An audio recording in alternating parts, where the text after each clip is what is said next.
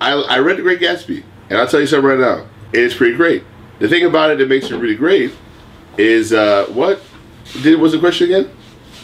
What were we talking about?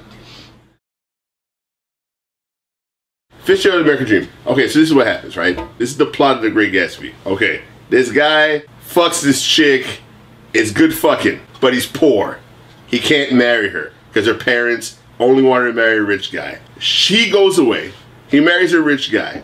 And then he comes back richer than this guy. And he wants to be with this chick. And this chick is his life. But unfortunately, she's an empty dream. So does that mean that his life is an empty dream? Does that mean that the American dream is an empty dream? If you think that the American dream is how much you make and where you can go on that, then yes, that's what he's trying to say. There are values in life that matter more than money. There's connections between people, being accountable for your actions, just being a real person. Like, it's about, like, actually caring more about what's real than about what's expensive.